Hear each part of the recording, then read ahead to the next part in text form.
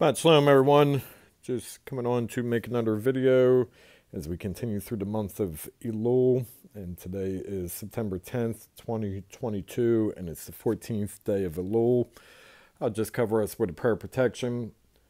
With the key of David, I place a fiery cloak of invisibility over, and I plead the blood of Yeshua HaMashiach over our minds, bodies, hearts, and spirits, over all of our communications, over this video, over everyone listening.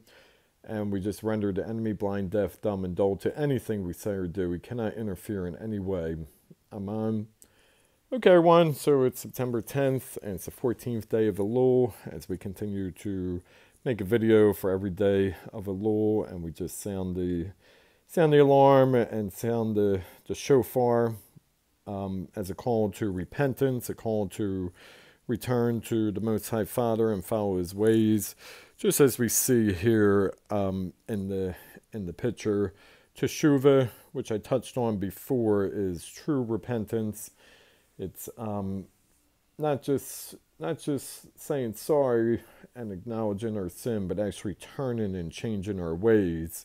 And you also can see here, wake up call, return to the Holy Father, repentance, and just to live a life pleasing to the Holy Father. So that's the month of Elul.